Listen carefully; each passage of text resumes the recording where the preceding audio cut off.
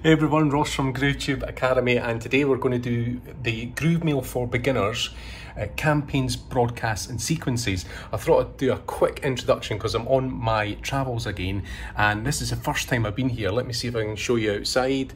We are in the beautiful Buenos Aires in Argentina. Look at that backdrop. It's just going into the summer here now, so we're looking into the 20s degrees into the 70s, I suppose, into Fahrenheit, and it's absolutely fantastic. I've got an absolute cracking room, just come off a 13-hour flight, but I managed to get a good bit of rest, and I've got my setup all ready to go in the background here, as you can see. Laptop, got all my water, got all my notes, some extra lighting, and that's all I need to get going. I'm absolutely raring to go, and I'm going to be cracking on with these videos, so be sure to subscribe if you haven't already. We're going to start upping the game with the Groove Mail so that you can get straight into it and start building campaigns, sequences, automations, all that good stuff. So here we go. Let's get over to the computer and dive straight in. I'll see you in a second. Right, here we are back into the desktop. Let's move myself over here. Oh, this is new. It's got a pointer so you can see where my pointer's going. Right, so we're in campaigns. So under when you do a campaign, it might be one specific campaign, or it might be part of a bigger campaign. But it's just the title that we give it in any email responder. They usually call them campaigns. Now, the important thing under Groove Mail campaigns is there's just a couple of tabs for you to get used to. So when you click on the broadcast, now just think of this as being one email that will go out to your whole list. So say you just wanted to provide an update to your followers, and you just wanted to send out one email, that would then just go out to however many people you've got on that specific list. So remember, before we went through the leads tab, which had your different lists in there, your tags and segments, which are dependent on where they've come through your funnel. And then now we're talking about when we actually communicate to that audience, which is through either broadcasts and sequences. So yeah, this would just be one broadcast here. I'll just go in. This was just a demo just to show you basically what you'll be faced with.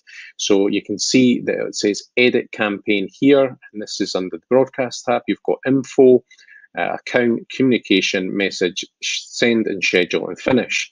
So you would want to name it, you would want to put a description in. These are just for your own use.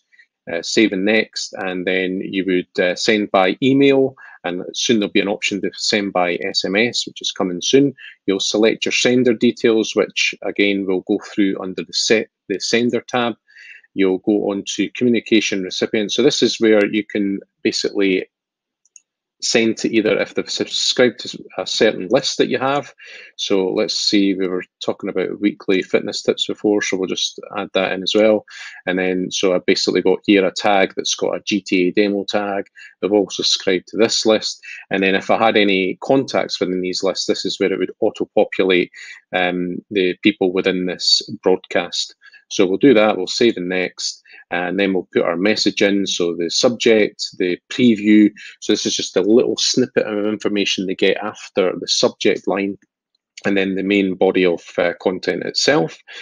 Save and next. And then you've got a few options here of send and schedule, which is send now, schedule for later, save as draft, which is what I'll do for just now, save and next, finish. And then that's really it. So that's really, really simple way of just sending out a broadcast email to your list. Let's go back into campaign and go into sequences. Now, sequences is where it gets really exciting. So, well, it's exciting for me. I hope you'll agree. But basically, I've created a demo sequence here, and just say, for example, they were signing up to a newsletter, and I'll just show you what kind of things you can do. Remember, this is just a brief overview of all the different items in Groove Mail. We're going to dig deeper as we go through this series and show you exactly how to use each different application. Now, the sequences are absolutely fantastic. So if you think about you've got a potential lead that's come onto, say, your landing page, they've clicked a button, a pop-up's come up, and they're signing up for an ebook or whatever it may be, some fitness tips, and they stick in their email. Now, what you can do is you can then tag them, put them straight into a list. So we've got tags and lists, and this is what's called a trigger. So the minute that GrooveMail sees this trigger has been tripped, basically, or it's been set off by somebody landing with a certain tag or list, it will then start this automation of sequence emails that's sent out. Now, this is great for time saving because look what you can do here. So it's triggered this event, and it's going to start sending out emails. So there's a welcome email, then there's maybe possibly going to be a time delay, and these are all, they can all be changed out. This one's 6 hours, and then there'll be, you know, things like conditional splits. Don't worry about too much of the jargon at the moment. I'll explain that when we go into a bit of a deeper dive when we talk about sequences on their own. But depending on what they do up here, you can then send them on different paths down your email sequence, and basically that's running in the background, all automatic. You're not having to do anything. So the minute they sign up, it's just running off in the background, and it's absolutely fantastic. But they can still communicate with you. So if they send you an email back, you can get in your inbox and then communicate back with them.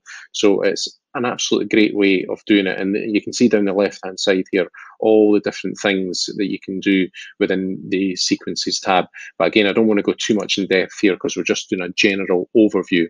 So that is the campaigns, broadcasts and sequences. Broadcast is just a one-time event to your list, and sequences can just be multiple. I've got sequences that run for days, weeks, months, even years. It doesn't really matter. You can build it all out depending on what you're doing with your leads and lists. So I hope that was helpful, and please give me a like below, because the more likes I get, that tends to tell me that that's the videos you guys want to see. It'd be very helpful for me.